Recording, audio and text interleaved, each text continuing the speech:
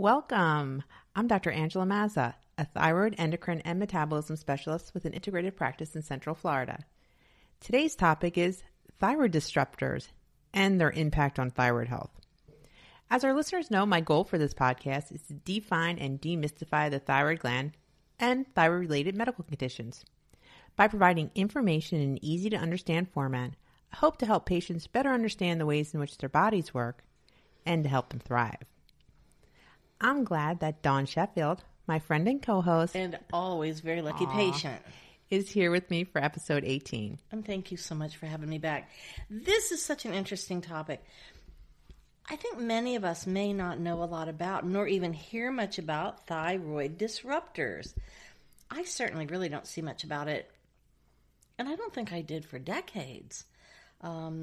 It might be that a little more information about these potential hazards are showing up where regular folks, patients like me, might find it.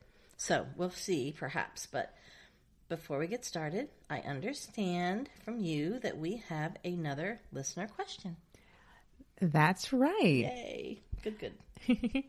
A listener from Central Florida, and I'm just going to read this out, says, I'm curious about the common things some thyroid patients use or have prescribed to them that might disrupt their thyroid function. Just to provide a few examples, certain supplements or some ingredients in over-the-counter allergy medicines. Also, prescriptions for autoimmune disorders like, say, psoriatic arthritis, or certain foods taken with thyroid meds.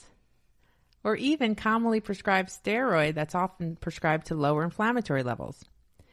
I've seen on a few product labels that thyroid patients should consult a provider before taking certain medications. How crucial is timing the use of these substances when taking thyroid medication? Wow, that's a great question. Well, that's good. And I think there's a couple of different parts to it. So there's just the timing part. Let's do that first. So whenever you take anything that's not your thyroid medicine, try and wait like a half hour. So remember, you want to take your thyroid medicine on an empty stomach. Oh, it's a half hour? At least. I've always doing like 2 hours. I know. That's what they say. Oh, okay. I usually... Wow.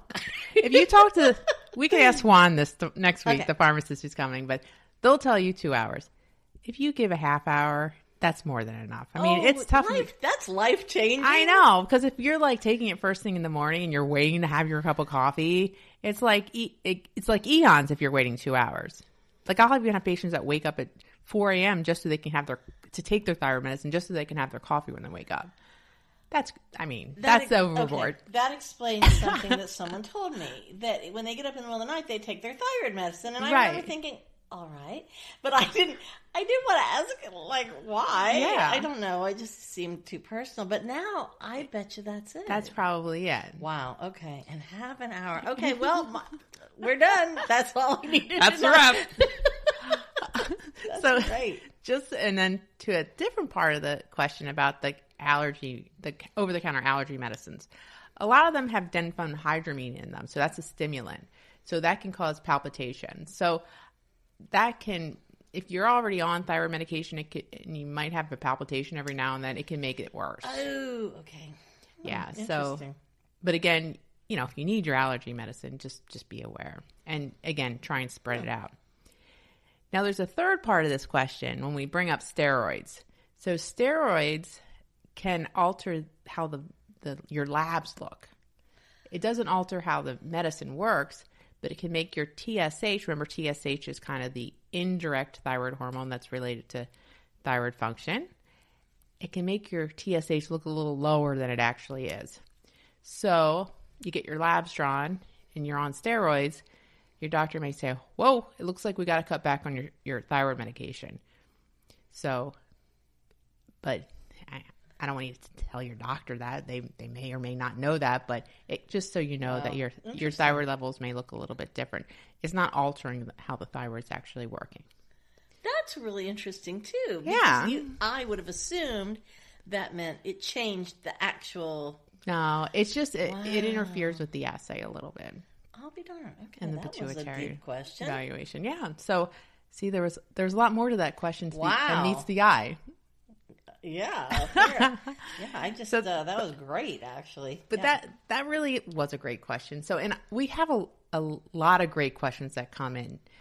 And I just want to say recently we received a surprising number of really great questions, and they are all too important and a bit too complex to squeeze into a regular episode on some unrelated topic.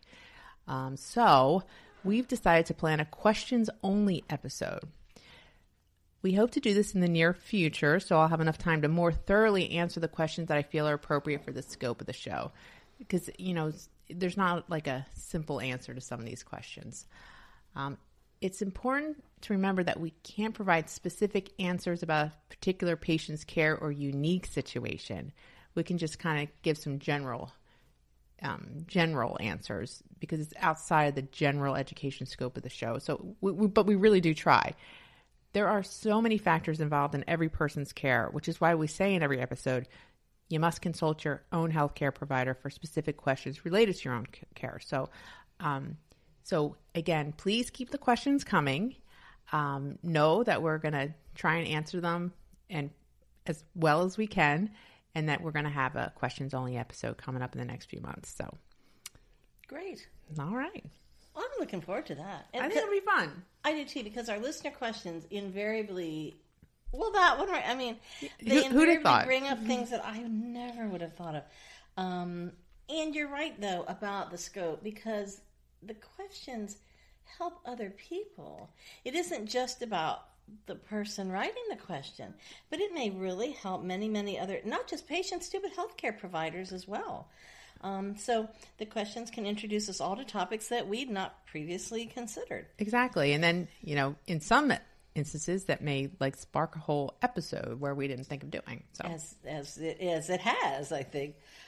Okay, well, let's shift to another serious subject, and that's our topic today, thyroid disruptors. And I think we can guess from the name a little bit about what these substances do and what they are. They disrupt important functions, and they can be trouble. And I'd like to know more about how they're disruptive to normal thyroid function. And I have to say, and this is not a commercial, this is not an embedded commercial here. And you did not ask me to say this, but I am so glad I had the chapter in your book to read to guide me through this very complex topic. I was just sincerely glad of that. It was really helpful. It can be a bit overwhelming. Wow. Yeah. Complicated. Well, thanks, Dawn. But here's the thing when it comes to endocrine disruptors. We are exposed to an incredible variety of chemicals every single day. This might be a shock.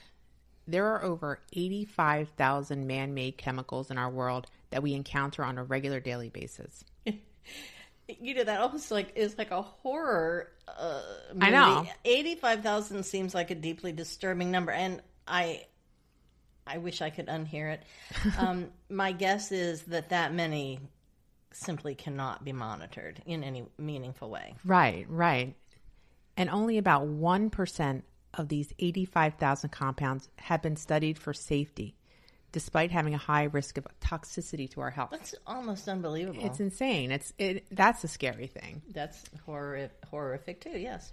Yeah, there's increasing evidence that points to the harm of a specific group of chemicals that impact our hormones. They're known as endocrine disrupting chemicals, or EDCs. This particular group of compounds interferes with the functioning of the endocrine system. So to recap, the endocrine system is comprised of all the glands that make up our body's hormones, the oh so important chemical messengers of our body. But these compounds, these EDCs, have been associated with many adverse health effects, including fertility issues, obesity, and tumors.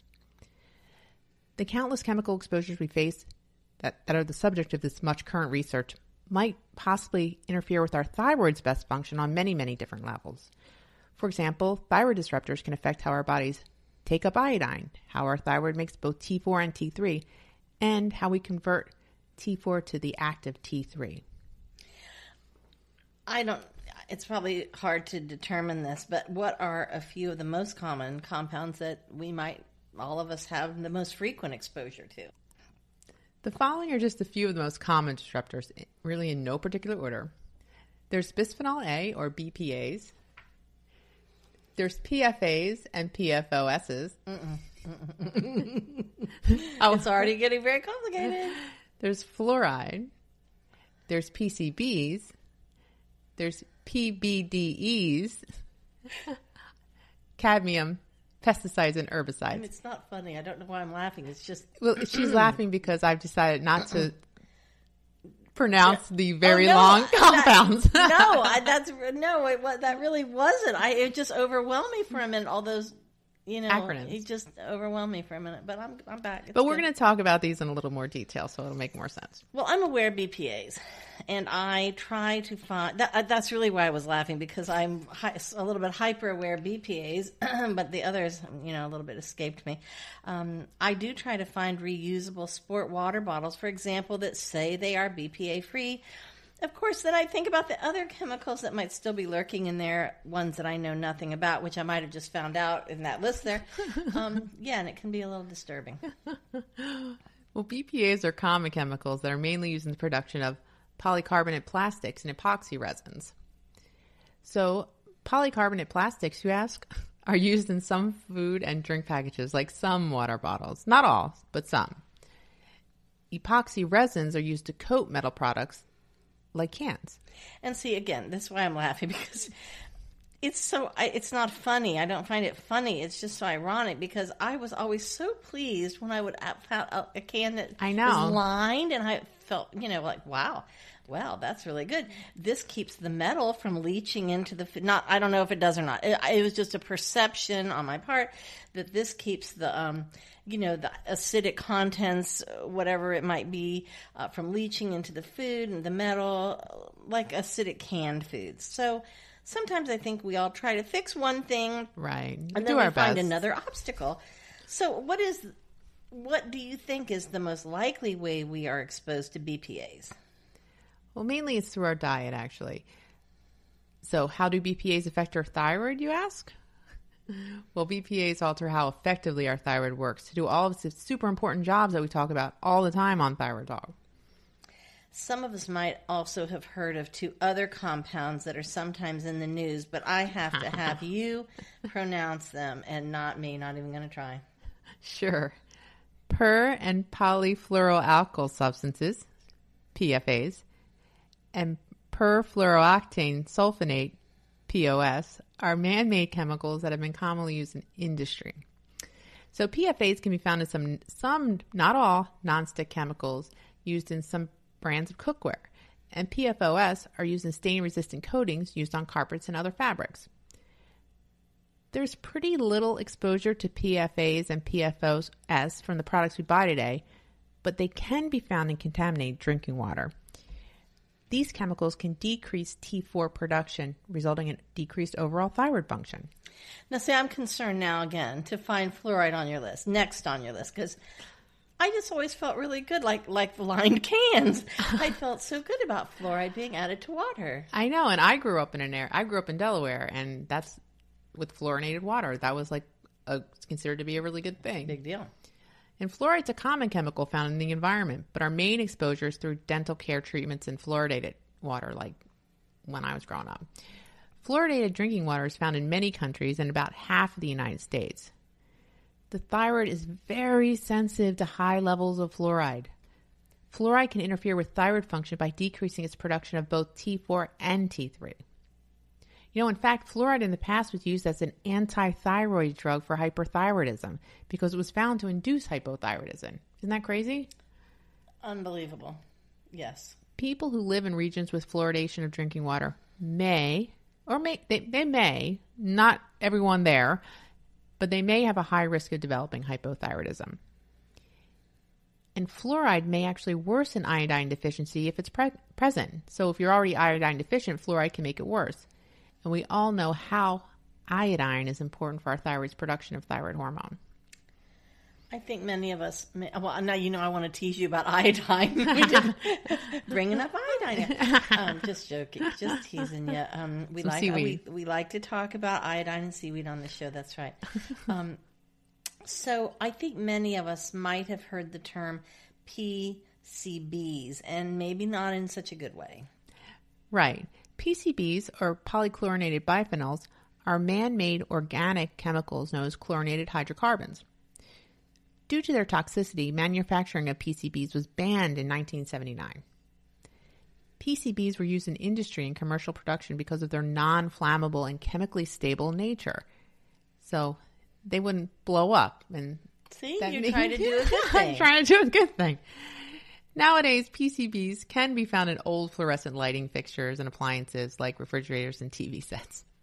So you mentioned non-flammable and chemically stable. And again, like we just said, I'm so reminded that we often try to fix one thing or create a better thing or do something more cheaply, and then we end up creating a whole set of other problems.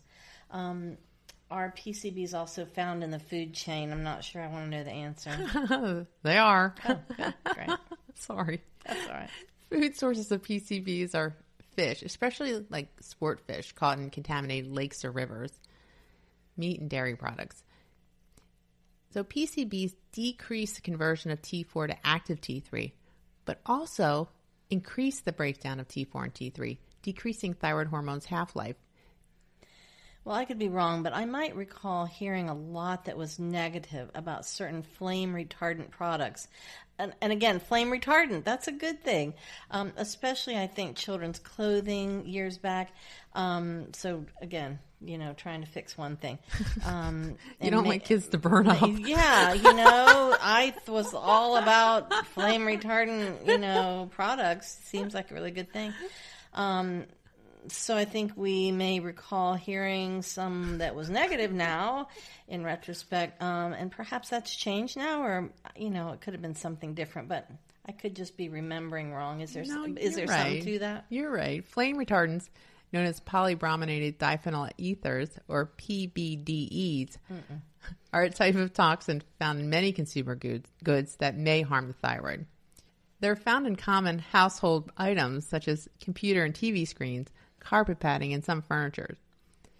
PBDEs contain bromine, a halogen that's a thyroid disruptor.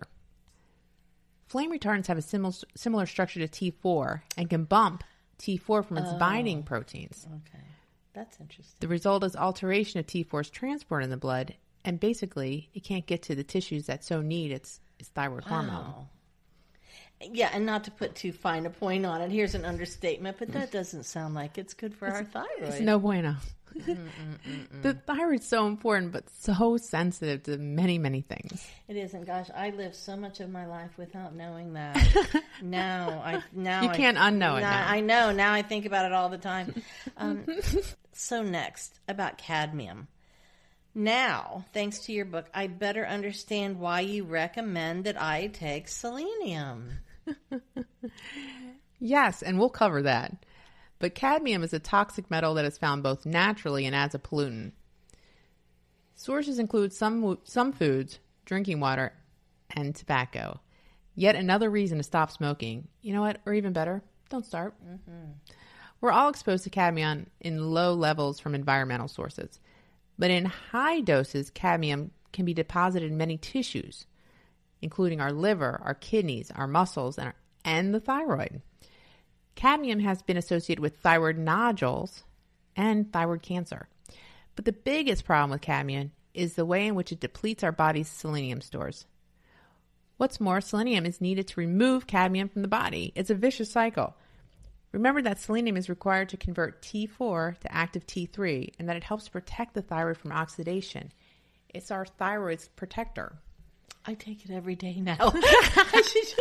And I do, and I'll be making sure every single day. Kind of, it's iodine and selenium are my two right up things. there.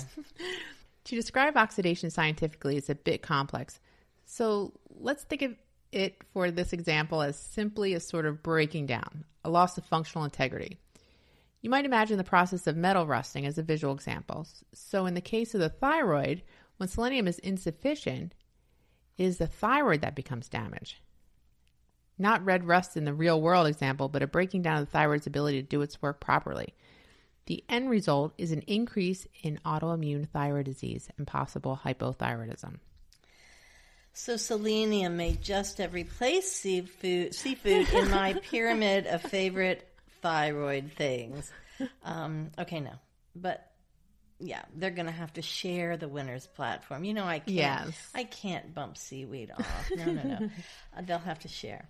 So the next thing on your list, the next two things actually on your list are pesticides and herbicides. And I have really mixed feelings about these. If I'm honest, I hate fire ants. I really hate them too. I hate them, and they are so dangerous. For people, they can be very dangerous for your pets. I just hate them. I have a thing. Of course, I don't want certain bugs in the house. So pesticides have a place for me, a place in the world for me, when used properly and with extreme care and diligence, and when they do not harm ladybugs, because I just have to throw in there, ladybugs are not the very similar looking beetle that can actually bite. Ladybugs, no biting. So don't get confused about that. There's a story behind this, which we'll tell in another episode. I'm going to make I like the cute ladybugs. Yes. They don't have biting mouth parts. But there's there's an imposter bug. Okay, that's a different subject, different day. Ladybugs just only do good for the world in our gardens, so I don't want to kill them. So my complicated story is that decades ago, in a different city, I had a multi-level raised organic herb garden on the side of my house. Nice. Oh, it was lovely. We built it ourselves. I grew organic vegetables and herbs that we ate. We really did build it ourselves from scratch. It was lovely. But, it was not behind a protective fence. It was just out in our own yard on the open side because the light was perfect there. One day I came home after nurturing this garden for just the longest time and really loving it. And when you would walk past it, the herbs would release their scent. Oh, my gosh. It was, if you brushed up I feel like I was there. I'm telling you, it was really very important to me. But one day I came home and I found a yard sign out in the front telling me that the service treatment for our yard had been done. Well, that was really interesting because I had that organic garden back then, and probably other reasons too. I did not have a yard service, but the neighbor across the street had a yard service. I'm sorry. Yeah. Turns out the tech had come to the wrong address. And apparently treated my yard instead of the neighbor's. Because I think it would be really difficult for him to treat the neighbor's yard, then walk across the street and plant the sign in my, that seems an unlikely scenario. Unlikely. So I was absolutely devastated. I called the pest company right away. I was told the tech probably didn't spray edible plants. He probably could tell they were edible. Well, okay. But he just stuck the sign there? Out in the front, yeah, because this was on the side, but the sign was way up front. You know how they do. So anyway, probably. That word never gives, I have a problem with that word. It never gives me confidence. So I tore that whole thing out. We never put anything edible in its place. I told the neighbor what had happened so he could get his yard treated because he paid for it. But I did not ask what chemicals he was supposed to have had applied. Because at that point, you know what? It didn't matter. I didn't trust anything anybody told me now. I didn't trust what they said. I didn't trust what they said they did or didn't do. There's just no trust left. So we just tore it out and that was the end of it. Because, my feeling was, if you can't have confirmed the address, then there's any level of possibilities. So that was a really good but harsh life lesson, as life lessons so often seem to be. Oh, well. Yeah, it still hurts. I feel bad for you. I would have been really upset. Oh, I was. Oh, my I'm sorry. golly. I'm sorry that happened to you. That was a bad day. Yeah, there might have been yelling. Maybe. Yeah. So just the idea that it could happen at all, I think, is what shook me the most. Not more than the fact that it happened, the fact that something like that could happen. And again, I repeat, it was a beautiful organic garden. So I was pretty sure they did not come along and use manure, just pure manure fertilizer or whatever it was I was using back then. I don't even remember. Nor did I imagine that they stood there and hand-picked the destructive bugs off with tweezers. So. You know, I hand-picked bugs off, all the while carefully avoiding hurting bees and ladybugs, you know. So, yeah, breaks my heart. Oh, there you go. It's all right. I'm sorry, but it's okay. Unfortunately, I think your story points to the bad parts of some pesticides. And some pesticides and herbicides comprise another group of prevalent environmental toxins that have the potential to adversely affect thyroid function too. Exposure to these chemicals has been associated with hypothyroidism. Pesticides and herbicides disrupt thyroid function on a number of different levels. Not good. Not good. So, well, here's another one. Lead is a toxic heavy metal in our environment. So lead can be found in the paint of some older homes. Inexpensive metal jewelry, leaded ceramics, crystal. Exposure to lead has been associated with hypothyroidism as well. It interferes with production of T4. And in addition, I think, to possible developmental problems for children who are exposed to it in certain ways. That's exactly right. Exposure to lead can seriously harm a child's health, including damage to the brain and nervous system. It can slow their development, their learning. They can even have like hearing and speech issues. So next on our list of EDCs is mercury. Common sources of mercury exposure include dental amalgams and pollution from coal-burning power plants. And by dental amalgams, you're referring to certain types of metal fillings. Is that correct? That's correct. That's right. You know, approximately half of the dental amalgam is elemental mercury by weight. So that just the weight of it is half mercury, and it's in your mouth. An amalgam can release small amounts of mercury vapor every time you chew. But the most common way people in the United States are exposed to mercury is by eating fish that's contaminated by methylmercury. So what mercury does is it can accumulate in the thyroid and reduce iodide uptake. That results in decreased thyroid hormone production. And you were saying iodide, the D, yes. Not iodine, but iodide. Exactly. With the D. Okay. You got it. So listeners, do a little research on this if you're interested. It could be 100% wrong. I believe I've heard and read that there are certain fish that are safer to eat due to, say, what they eat, where they eat it. Are they a bottom feeder or not? And how long they live. So that may control how much of a substance they absorb. And not to mention the quality of the waters in which they live and maybe the environment, around them. So there's probably many other factors. Correct me if I'm wrong, but, you're exactly right. Well, everybody just look it up. Do some research. Do a little research. Let me know, let us know. Because I read things and sometimes I file it way back, and then it wants to bubble up. So now aluminum is an EDC that I don't think I can get away from very easily because it seems like it's everywhere. I just looked in my kitchen doing a quick check and looked like it was everywhere. And now I'm wondering, about my tea kettle. And, I think it's stainless. I think you're okay. I think it's stainless steel. I'm not sure, but now I'm going to have to take a good look. So aluminum is the last EDC we're going to discuss today. Aluminum in the food supply comes from natural sources, including water, food additives, and contamination by aluminum utensils and containers. Aluminum can also be found in antacids and body care products like deodorant. And I'm aware now when buying deodorant, for example, that there are options that do not contain aluminum. Right. There are also deodorant crystals, I think it's a form of salt, which is easy to apply, like a deodorant, comes like a deodorant stick, no aluminum. But why do we want to avoid overexposure? Well, aluminum in excess can damage the thyroid and thereby affect thyroid hormone production. Aluminum can also result in autoimmune thyroid disease like Hashimoto thyroiditis. I feel like there's literally no way to avoid all or even many of the thyroid disruptors. My feeling is all we can do is try to limit our exposure. Would you say that's accurate? That's completely accurate. Because let's face it, we can't completely get rid of our exposure to EDCs because of the world in which we live. But we can try and limit their effects on our bodies. How can we try to help our bodies and our thyroids to better handle the exposure we get? Okay, so here's some tips. Try to keep your thyroid micronutrients like iodine and selenium at optimal levels.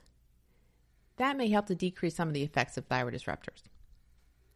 Try and limit the effects of toxins in drinking and bath water. You can do this by a high-quality water filter. Reverse osmosis filters are a great way to remove perchlorate, pesticides, PCBs, plastics, and many heavy metals. I say this all the time. Try and eat organic food, because when you eat organic food, you're avoiding some pesticides and herbicides. Avoid some pesticides in your yards because, even your beloved furry little friends can inadvertently bring toxins in from the outdoors. These chemicals aren't good for them either. So be mindful of their exposure too. We're all in this together. Keep them safe. Try and limit the use of plastics and antibacterial products. BPA-free options are better, but they can still alter thyroid function. It's best to try and avoid them altogether if possible. Try to avoid using certain types of nonstick cookware. Chemicals from certain nonstick cookware can get into prepared meals and then lead to thyroid disruption. Consider using stainless steel or enamel cast iron cookware instead. For more information on specific products, you can check out the Environmental Working Group at www.ewg.org. I'm going to also post this at the end of this episode. I'd also like to add that detoxification is a critical way to help our bodies handle EDCs. How to detoxify and what is involved is a whole topic in and of its own that we're going to have to tackle in a separate future episode. Wow, that was a lot. That was intense. It was, yes, it was a lot. I'm still thinking through that. Well, listeners, thank you for sharing your time with us. I hope you found this discussion was helpful. Let us know. In our next episode, number 19, we'll cover compounding pharmacies. That's going to be interesting, I think. Our very special guest would be Juan Lopez, a brilliant local compounding pharmacist in Maitland, Florida. I've become friends with Juan as I've grown to trust him to assist my patients with their specially made prescription medications. I'd also like to add something, Dawn. I forgot.